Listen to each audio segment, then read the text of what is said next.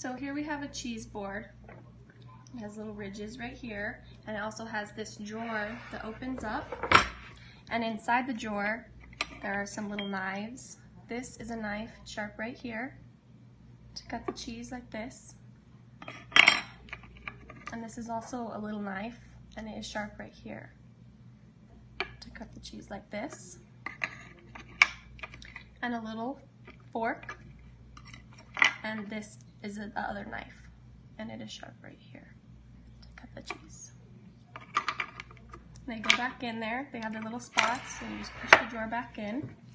And this came with this little bag also, and inside the little bag there are these little pads to help protect the bottom. As you see, it already has 4, and it helps protect it. Comes with extra of those, and there are also these to help label the cheese. Whenever if you put different kinds of cheese with this little chalk thing, you could write on there.